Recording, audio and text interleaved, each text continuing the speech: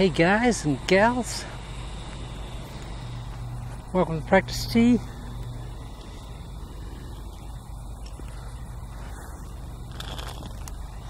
Okay, getting very close to the final product, guys, or what we call in engineering when we're developing a new product.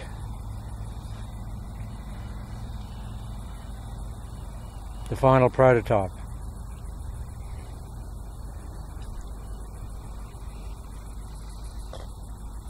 And you do get to the stage where you've got a final prototype, but I guess it's a bit of an oxymoron when you say it's a prototype and you're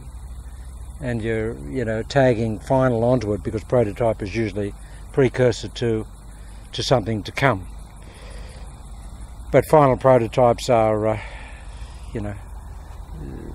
common in general engineering.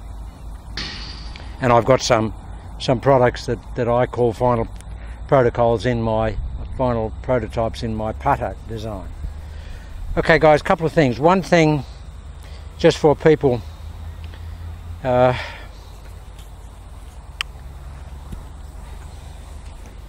somebody posted today, and guys, forgive me for not remembering who you are that post on the channel, because I get generally over and above what I get on my channel, just on my general teaching roster, guys. I get probably 120 emails a day, and I just get so many requests from people for different things. So but somebody made a point of saying, or asking about me to clarify when I say I'm hitting at the ball, and I think that might have created a little confusion for some people, in that they think that hitting at the ball is that, in that the club stops there. That's not it, guys, and that's not even remotely like it's intended to be in terms of an explanation. It's not remotely like that. Momentum of the golf club, once it's underway, is never impeded. It just keeps going. The intention here is to hit at the golf ball and put that club on the golf ball, but I certainly don't want to stop that momentum when it gets to the golf ball at all, not in any manner or form. I want to continue that momentum on out to infinity. And to give people just a key on how to create that ongoing, or the after the ball momentum of the golf club, is to think. There's a couple of things you can do. One, you can in your mind think, I want to hit this ball twice in the one golf swing. Now how would you do that? If you hit the ball there and then you wanted to hit it again about here, you'd have to chase it, wouldn't you? You'd really have to chase the golf ball. Now that's a good thought. Think, okay, I want to hit that first ball and the second ball. That's a really simple thought, and it's a great way of brain trickery. Just get your brain to think that you want to catch the ball again. You can't possibly do it, but you want to think about that. So I want to catch that ball again after it's gone a couple of feet. Now the other thing is, Byron Nelson used to talk about it, the great Byron Nelson. He talked about the second golf ball. He had a conventional golf swing, and then he swung in front of his body from a forward ball position. And Byron was renowned as being the most accurate hitter of his day, and probably the most accurate hitter to ever play golf, with the exception of Mo Norman. But Byron, that famous famous line that was coined, where Byron said he didn't like playing 36-hole matches, which they did in the PGA in those days, on the final day, because he was playing out of his morning divots on the fairways.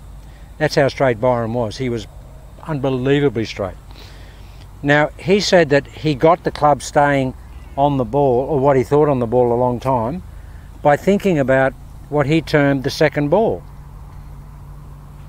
He said he wanted to hit that ball.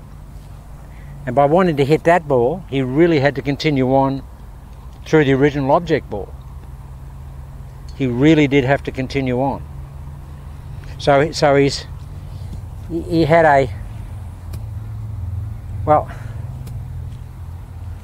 a clear objective to hit that first ball, but he also had a clear objective to try and hit the second ball. Now they were interlaced, those two objectives. So he was trying to basically do that. Hit both those golf balls. That's what he was trying to do. Now if you think about that in a golf swing, if you think about, I want to hit the second ball, it's a great thought and a very, very simple thought. But that one of trying to hit the ball a second time out there, that'll help you. That really will help you. And it's simple, guys. Just think, okay, I'm going to hit this ball. I'm going to hit out there. I'm going to catch it again. Now in doing that, don't do this. Don't think I'm going to. Really don't do this. Don't think I'm going to chase that second ball and do that, or do this and hit the second ball and do that, chase it out there. You'd never ever want to go forward. In the Channell Lock golf swing, guys, and I might mention this while I'm on this here right now, in the Channell Lock golf swing, we want to really, believe it or not, we never ever want to be going that way. If we're going to hit this ball here, we never ever want to be, the only thing going out there is the club head and the arms being stretched out there. But we, and this being us here, the body's moving this way. It's counterbalancing. It's moving this way while the hands are moving out that way. Now a couple of guys have said that they're getting, you know, hits behind the ball, thin shots and shanks. And shanks that way and this way. Now guys, you can't shank the ball that way unless you're profoundly over the top of the ball. And if you are getting a shank and it's going that way, I mean, that's horrendous. But that can only happen this way, guys. That means that on the downswing, the upper body's moving out here. As we're coming into it, we're moving out. We're going that way. We can't move that way, guys. We've got to move this way. This is a counterbalance. This mass goes this way to counterbalance that mass going that way. This is a counterbalancing golf swing. And you should have that in your golf swing generally, per se. Just in the general Channell Lock golf swing, you should have that counterbalancing effect. Now, I don't remind people of that as often as I should, but it's absolutely vital, guys. The great secret of Mo Norman's golf swing was his counterbalancing. This is what we saw with Mo Norman. That's why he got that leg in there like that. That's where I want to be. I actually want to feel like that when I hit the ball. So in order to do that, the rump and the buttocks is going that way. And guys, by doing that, anytime that you corral the hip, the trail hip, keeping it back here in the trail vertical axis here, pressuring down, whenever that hip is corralled very hard, you watch this. If I keep that hip back there, just think of this. If I keep this hip back here as the arms are coming in here, look, I can't get this shoulder to go out here. You know why? Because the hip is corralling the midriff. It's corralling this part of the body, which is a knock-on effect of corralling this. If I keep this back here, I can't get that over the line. It's not possible. So I haven't mentioned this before as an absolute directive of biomechanical application, but it's wonderful. It's almost like Craig Guthrie's the Guthrie effect, where we want to keep the back of the scapula here facing the target as we hit it. But if in conjunction with that, if we keep this hip corralled here on the downswing here, there's no way that the shoulder can get out and over the line, guys. It can't do that. Now that's contrary to anything we've ever been taught in the conventional golf swing. Conventional golf swing, we're trying to drive off the lead side, the trail side follows it, and that hip gets out there. Now whenever that hip gets out there, this gets out there and that gets out there. So if you we're going, everything in Channell Lock is counterintuitive, and it's counter conventional teaching. Completely the opposite, diametrically opposite. So if you can just, as a really good swing thought or key, is just think, I want to keep my hip closed as I'm hitting the ball. How do I do that? I'm going to look like that. Look like that, because if you look like that, you'll be hitting the ball great. You'll absolutely be, as we say here in Australia, you'll be snotting it. absolutely snotting it. Rather gross terminology explanation, but it's used very widely here in Australia. Or as we say, Australia. Australia. For all you people in America or anywhere else in the world, if you want to see the real assault on English language, there's a book out called Let's Talk Strine. Strine, which is short for Australian. Australian. It's a book called Let's Talk Strine, and it's what Australians do to the English language and the way we join things up. It's a great book. I used to actually use a lot of it in some lectures that I used to give years ago, and the people used to love it, particularly when you were addressing intellectuals and people who were grammatically correct, and you would come up with some of the Australian slangs. So yeah, here we are. So we want to keep that trail hip back. Now, by keeping that back, guys, what does that do? It drives the weight down into the trail heel, which is absolutely what we need to have happen in the golf swing. We need to be there.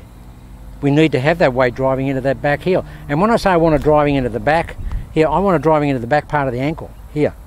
That's where I want it driving in there. Guys, I'm feeling a little bit poorly physically lately. I've just haven't been eating well, and I've just haven't felt like eating, and I've just lost a fair bit of weight, and I'm actually lighter now than I was, like 30 years ago. And running at about 71 kilos at the moment, guys, which American weight, that's not much. 160 pounds, 165 pounds, not very much. But I used to be 180, but I had a lot of muscle. Today I'm just an old bag of bones. Yeah, so guys, I'm not a super dynamo at the moment, although I must say, in looking at my swing on the and I'm getting back in a really high profile, high output training from tomorrow. I'm back really doing some heavy stuff from tomorrow on, so I'll get back a little bit of my physicality. But I must say that looking at my swing on video, I've got a fair bit of zip in there, and I've got to tell you guys, the ball flight has got some zip in it. Lots of zip in it. Amazing amount of zip in it right now. So let's just hit a couple of irons, and just going to stay back and try and corral that hip a little bit. Now, as with everything we do in Channell Lock, I don't know where I am on the camera here, I didn't put my marker down, but everything we do in Channell Lock, guys, we're trying to stay here, quiet body. So effectively, if you watch see how quiet this body is here? Now, why can't we have it that quiet in a golf swing? You know why? Because we're programmed to not be quiet. We're programmed to have something like this going on all the time. We really are. There's always this drive, there's dancing, this explosive stuff from part of the body. But look at this.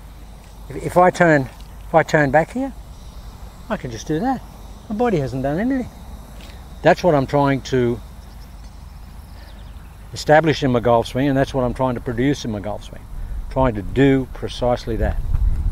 And when I do that, guys, it's Thunder Alley. I mean, I really do get this. And that drive back off that lead foot like the javelin thrower here, that's what I want to do. That's what I want to achieve. Maybe we just let that go down a lower. Oh, that's better. Just let it down, that pulls on the cord. That's better. That's better.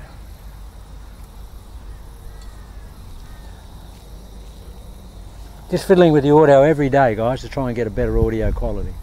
It's very hard here with the wind. Okay, so we're gonna really quiet body. It's gonna feel like here a little bit of Guthrie effect, scapula here. Feel like we're hitting it like that.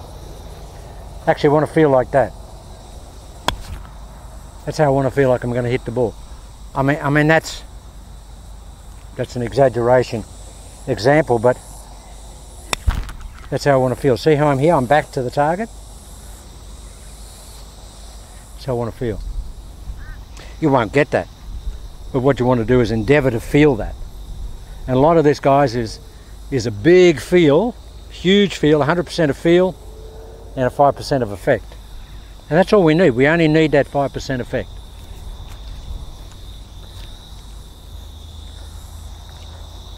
Yeah, quiet body. Now guys, first shot of the day. Wow. Wow, wow, wow, wow. Okay, a little bit of rhythm, JH.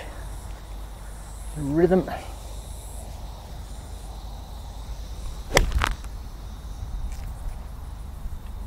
little bit more rhythm.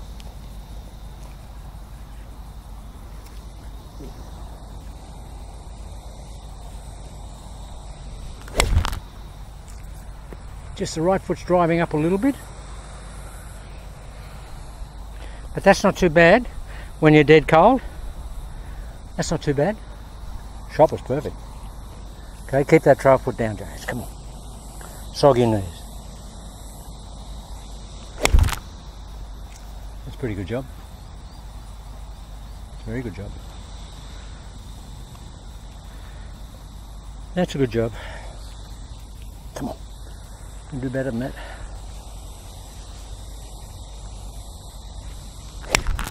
That's how you can do it. That's how you can do it. Now for the person that asked about the follow through, I'm just really whipping my momentum out there as far as I can get it. I'm hitting at the ball, but I'm hitting at the ball with full momentum. That's the swing. See, 4 shots, and I'm all the other shots would have been on the green. No trouble, but they were 95%ers. That one was 100%. Come on, Jake. Back here. And that's 110%, so that makes up for those other couple of 95ers.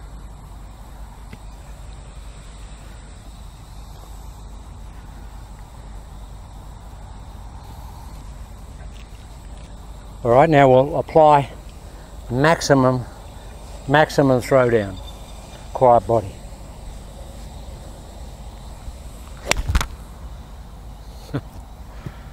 It looks social player, doesn't it?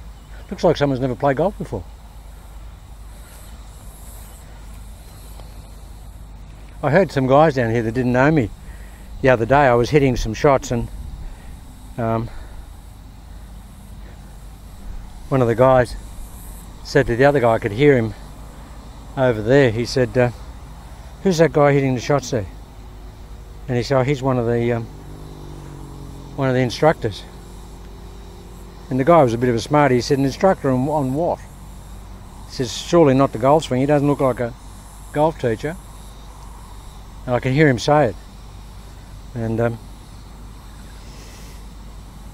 anyway, when they sat down over there, and then when I hit about 30 shots, and when I finished, I was just packing up my camera, and because they weren't far away, they were just out of camera, they were just over there. Actually, they shouldn't have been there because I could hear them, and you could almost hear them on the audio. But the guy came over and said that he was quite honest. He said, look, I made a couple of disparaging remarks about your golf swing. He said, because I've never seen a golf swing like that.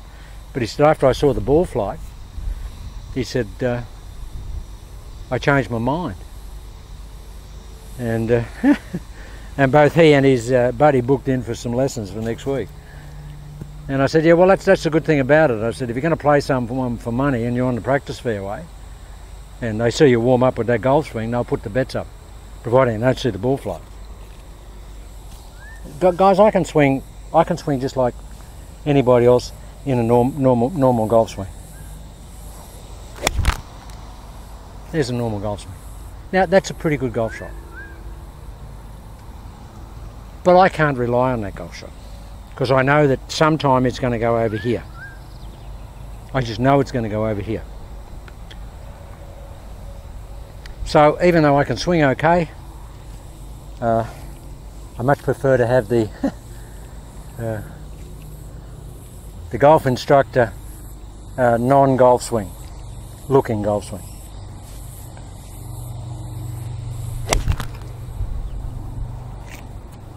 Perfect. Okay, now just got to get some better tempo and quieter body.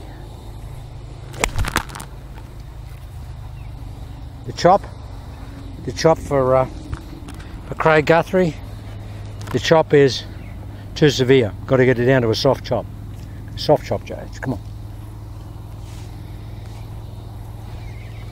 There's the soft chop. Wow. That's all it is, guys. The softer the chop, the quieter the body can be. Soft chop, quiet body. There it is. Wow. I know that probably looks like a really ordinary looking golf swing from a golf instructor. You see that ball flight, you know it's golf instructor ball flight. That was really nice. Come on, Jage.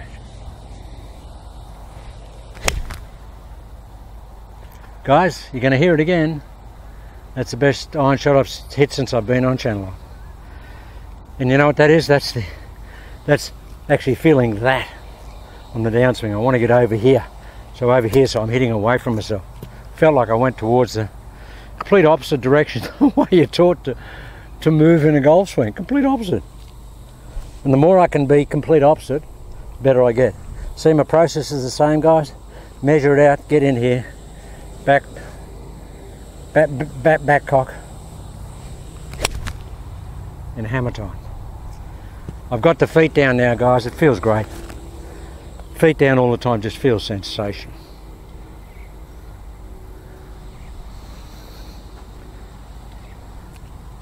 The reason I had difficulty keeping my feet down when I was doing my norm is because I was sliding forward. And I was doing that. I could do it, but it was really hard. Mo could do it because as Mo slid forward, this went this way. So he drove into that trail heel. He went like that.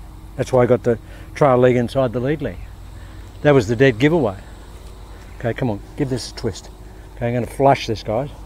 This is Flush City.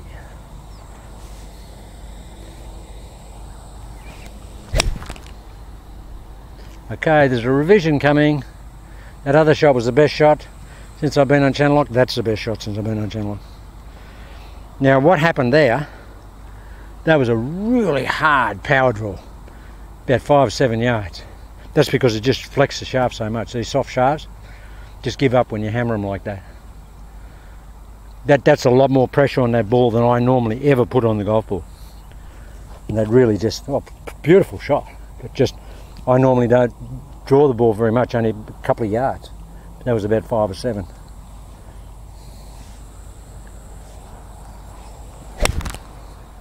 Look at this, guy. Look, I'm way back here. Wow.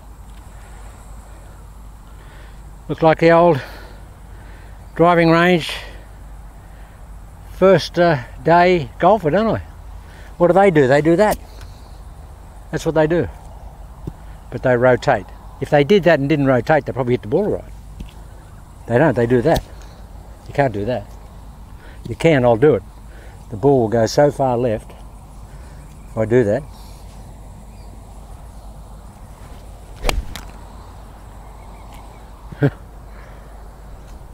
Yeah, only 50 yards left. Only 50 yards left. That's the only thing wrong with the first uppers at the driving range. They rotate when they stay back. Come on, Jage. Okay, last shot. Give it a big twist.